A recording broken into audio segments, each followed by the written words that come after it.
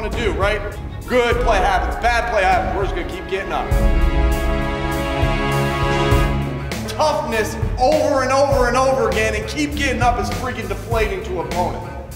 And that's what we've done all year. That's what we've done all year. We've gotten up. We've moved on. We've pressed on over and over and over again this entire year through a lot of different circumstances. Injuries, things going on in our personal life, wins and losses, over and over and over again. This team has got up. Why? Why? Because we're nasty. We're grimy. We're gritty. We got all those things in our DNA. We march our way toward kickoff before a young quarterback takes on the GOAT.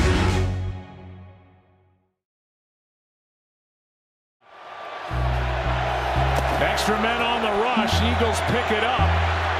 Hurts throws, and it's picked.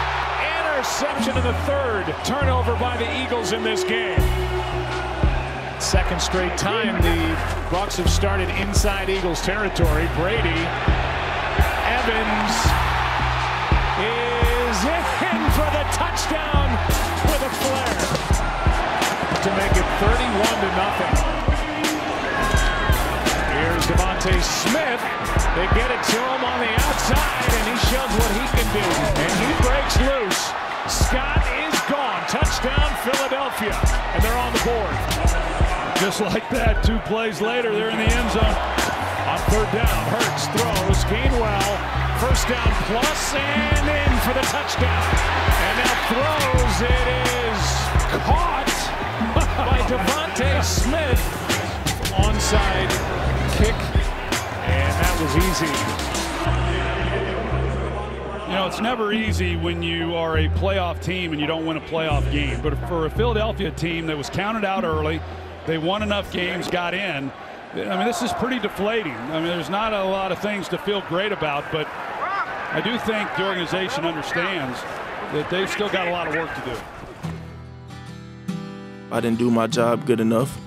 I could have been better, definitely, and I take accountability for my actions, but you never waste a mistake, and I do a pretty good job of trying not to do that, and I'll definitely take it as a lesson, and my third year starts tomorrow. Breaks my heart.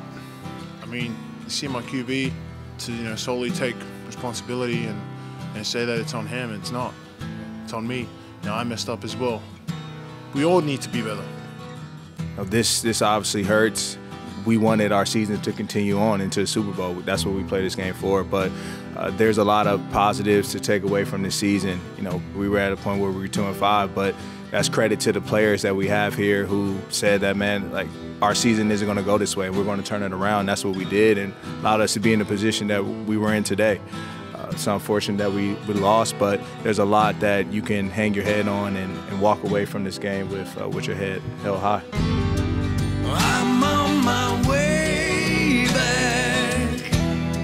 Yeah, I'm on my way back. Yes, I'm coming home.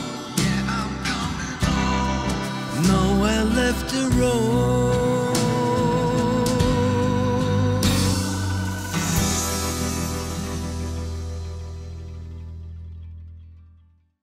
Good morning, Howie and Coach. Appreciate you guys taking the time today. Thanks, Allie. Thanks, Allie. With 3 first-round picks, how can that change your strategy towards positional value coming into this draft? Yeah, I think for us, what we're doing right now is we're evaluating our team and we're continuing to figure out ways to build.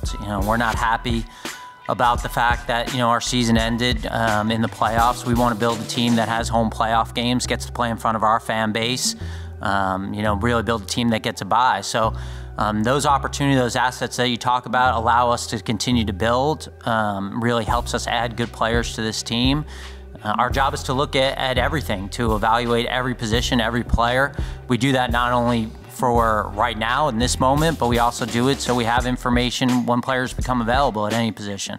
We have a philosophy on how to build this team, a philosophy that we think has been successful, and we don't go into a draft saying we're not going to do something. I think for us, it's all about the skill set of that particular player, the football character of that player, and as we get more heavy into this draft and sitting down and having a lot of conversation with our coaching staff, we'll discuss all that stuff. The 2022 Eagles, how do you want them to be different from the 2021 Eagles next year? Yeah, I mean, I think you never want to put yourself in a hole, right, and where you're 2-5 to start things off. So I think what's important and where I'm happy with this team is that this team did get a little bit better each week, where we were playing our better football later in the year. So getting off to a good start, you know, not just being 1-0, but getting off to that good start in that first quarter of the season, I think is really important. Then we can do what our goals are, is to win the division and to get a home playoff game to make some noise there. You know, I'm just really proud of our coaches and our players and really the whole building sticking together. Obviously, during a season, you're going to have adversity.